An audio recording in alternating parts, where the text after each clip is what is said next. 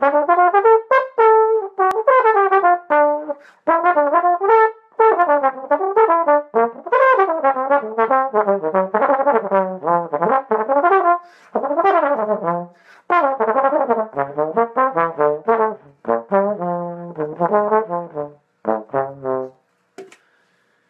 everybody. So today I'd like to talk a little bit about playing fast on the trombone. Playing fast on the trombone is one of those things that many a trombonists strive for, and there's different levels of playing fast on the trombone. For some people, playing eighth notes at this tempo is fast for them. You know, it mostly depends on what level of development. Some people playing eighth notes here. For some people, playing 16th notes there is playing fast for them. But there's different levels, and this is mostly about just developing your fast playing and technique in general. Technique meaning, yeah, to be able to get around on the horn, but mostly to be able to express what you want to say clearly and effortlessly. So, one of the first things I'm going to be talking about, I have a few categories I like to categorize playing fast in. The first one I'd like to talk about is passion. Without passion, you're not going to get very far because it takes a lot of work to get to a high level of playing, including playing fast. It takes a lot of hours, you sacrifice a lot of things, you know, being social and sometimes homework maybe if you're at a university and not a conservatory. But it takes a lot of drive and passion, and it can wear you out really fast if you're not motivated and passionate about it. So passion is one of those things. I remember when I first started playing, you know, I wanted to be like the best. Not the best, like to be the best, but just kind of to prove people wrong about the trombone. Oh, the trombone has this, you know, it has this reputation about being slow and lethargic and sloppy. So I wanted to kind of prove people wrong and got all motivated and started practicing really hard in late high school, a little bit later than I wanted to. But over the years, it's kind of developed into just showing people something beautiful that you know, they've never heard before. And the trombone, when people can hear you play a certain way on the trombone, it's pretty amazing the responses they get. But yeah, passion is a big part of it, and if you kind of have an ego about it, I mean, you can get a certain level of development, but you're gonna miss out on a lot. I don't know, it's not really the right thing to do. Maybe for a little bit, you know, because everyone wants to be great and be known for something. So that's passion. Passion is number one. Another thing is hearing, being able to hear what you're going to play before you play it. Singing can help with that, solidify the sound in your head. The more ways you can express the sound in your head, the better. Like the more founded it becomes in you. Like for example, here I'll play something. I'm not the best singer, but I can kind of get it out. So if I'm going to play a little bebop line like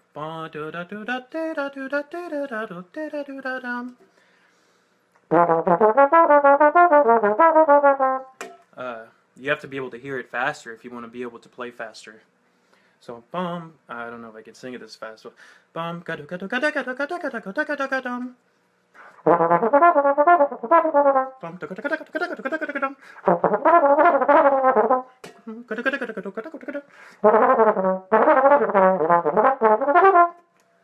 you know, I can, for the most part, I can sing that, maybe not very clearly at a fast tempo, because I don't practice it enough, but, you know, sometimes I do it on the piano. Again, my technique isn't really amazing on there.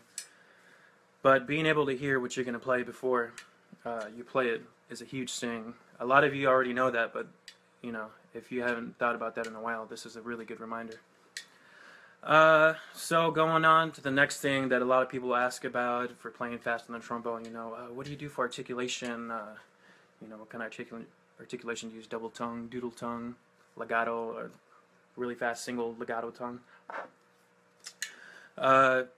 Mostly I used double tongue because I knew that it would be important on the trombone if you want to get around to be able to play fast. And single tongue, there's people that have like really fast single tongues, and I'm not really gifted in the area of single tongue. I'm sure I could put a lot of hard work into it, but I just basically figured out it would be more efficient if I did the double tongue and worked on that and developed that. Of course, the faster your single tongue is, the faster your double tongue is. Most recently, I've been doing the doodle tongue. It's taken some time, but it's getting there. Mostly because I don't want it to sound sloppy like a lot of people. They rush through it. Same thing with double tonguing. The tendency with doodle tongue is it's not clear enough, and then with double tongue it's too hard. So my double tongue is more of a legato double tongue. So let me just play an F scale. Here's single tongue at a slower rate.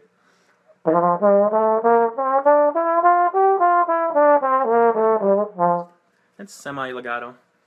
Here's my double tongue though.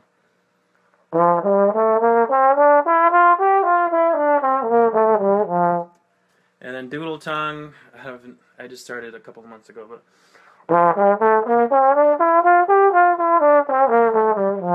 it's mostly the air doing the work. And then with the tonguing, you have to learn how to, first of all, gain the musculature to be able to control the airspeed and do all the normal things you do without tonguing with your tongue. It's kind of like an obstacle that you kind of overcome, and it becomes easier and easier over time. So, but the air is doing a lot of the work. The tongue basically just defines it.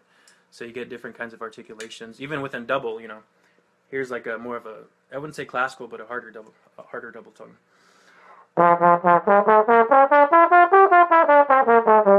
And then you can go smoother and smoother.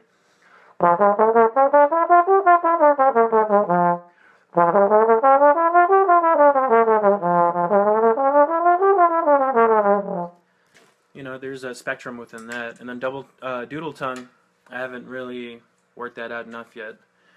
Like I said, I just started. I've been double tonguing for years, but doodle is kind of new. Single tongue, of course, there's a lot of variation in there. Over the years, you develop the single tongue. Multiple tonguing, just like with anything else, you have to practice it slow. What I started doing actually about a year and a half ago is playing everything, just about everything with my double tongue. I was like, I started thinking, man, if my single tongue got to a certain point, then why don't I do that with my double tongue and just use it all the time, even for the easier passages. So at some point, you can just transition between either one effortlessly and seamlessly. So I'm gonna, here's like some single tongue right here. And then double. So here's like a slow double tongue, and I'm going to speed up faster and faster.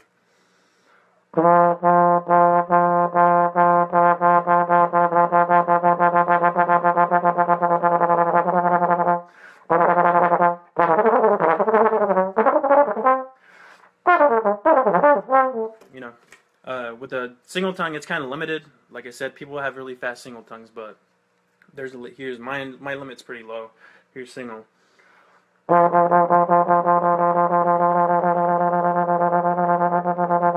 That's like my limit right there.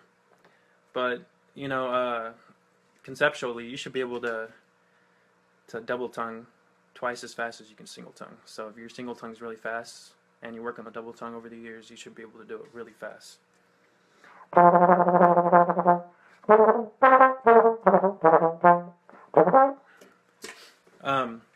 So yeah, that's articulation in a nutshell. Multiple tonguing, this is what I use. Going on to slide technique, that's a huge one. With slide technique, I don't want to tell you guys too much and tell you all my little secrets, which aren't really secrets. It's stuff you pick up from people and stuff you learn on yourself, little breakthroughs you have in your playing. But you want to make everything easy and effortless, just like with tonguing. So as I'm going, I'm not trying to like muscle it away. You want to keep things really easy. There's a certain technique that Michael Dees showed me, and a lot of people, they use their arms at first. They're too stiff if they don't learn the right way, and then after a while they start using their wrists. But yeah, the wrists too. But even like if you want to go farther, you can start using your fingers and to get faster. Anything you can do, any little edge you can have. So there's a certain technique he uses, but in general, you want to keep things really easy and relaxed.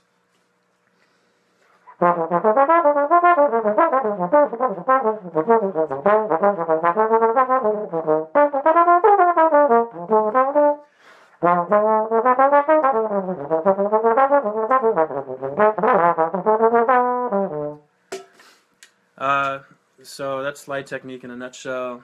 And another thing is actually putting some of this stuff to use. You can practice all you want, all these scale patterns, but if you don't ever put it into use and apply it to your playing, then what's the point? You're like this guy who has all this amazing technique, or girl that has all this amazing technique, but you can't. What are you going to use it for? So at some point you have to start using it on the bandstand or in rehearsal and start pulling that stuff out, because it's another story, as many of you know, to practice one thing and then go on the bandstand or go perform it in front of someone and actually pull it off the way you want it to. So that's a whole nother lesson in itself, performing and applying this stuff. And then in general too, over a lot of people tell you, your teachers always tell you to practice slow. Practice slow, build it up, speed it up. But that's one of the really important things that people forget to do. Or they're just too lazy about it, or too anxious, and they want to get good now. What I tell people is a little bit every day goes a long way. Imagine if you do this for, let's say, 1 month, a little bit every day. Let's say you spend 10 minutes on articulation every day. By the end of the month, you're going to be a lot better. Imagine doing that for months, years, let alone, consistency, practicing it slow. So something like this.